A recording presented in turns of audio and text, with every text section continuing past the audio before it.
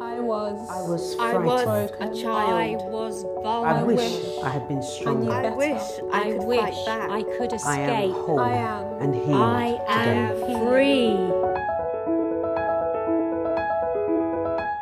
Domestic violence is a topic that I haven't really opened up about, but I have been a witness to.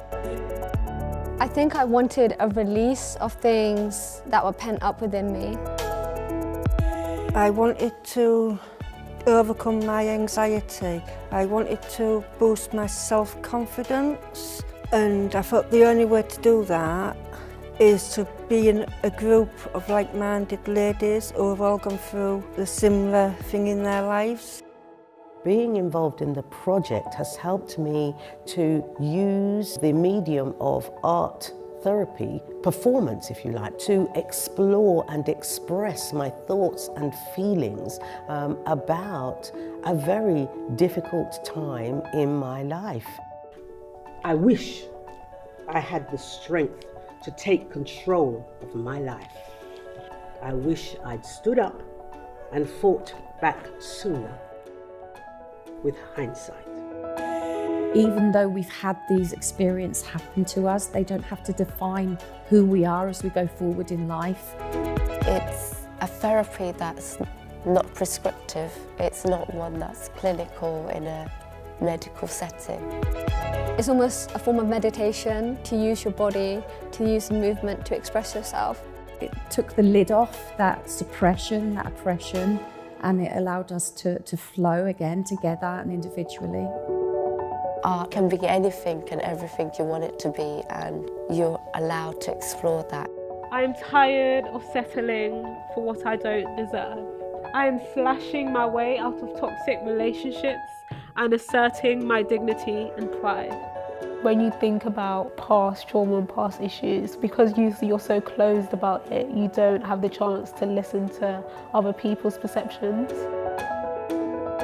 It's being able to give your body that permission to be free and expressive in a way that you've always wanted to be able to express it, because this time it's done with consent. We all came together in this beautiful sea of talents and gifts and beauty and opportunity and possibility. We were all transformed. We overcome our anxieties, we overcome our panic attacks, because we can all do it together, and not one of us is here to judge the other. To feel and to know that I am being held and supported and encouraged and included in the group. It is a wonderful feeling. You have that introspection from within to look outwards and make sense of what happened to you. I have taken a few steps forward in my healing journey now, and I'm on a pathway to taking further steps to, if you like, freedom. It has given me the confidence and the support to keep revisiting and to keep transforming those things so that I don't have to live in trauma, but I can live in the freedom and the beauty that I was born to be.